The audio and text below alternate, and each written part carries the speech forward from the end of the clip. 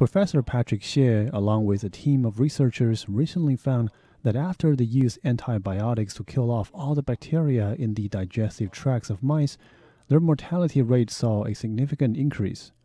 More specifically, most of the mice died of cardiovascular diseases such as myocardial infarction and heart rupture.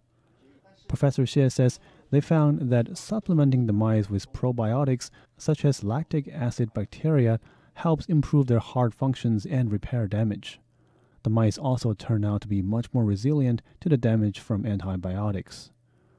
As antibiotics are one of the most widely used medications in Taiwan, the finding is a warning for many, especially those who suffer from cardiovascular diseases.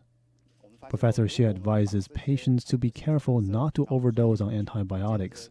He says he's looking to develop new treatments that take advantage of the newly found benefit of probiotics. Jake Chen, RTI News.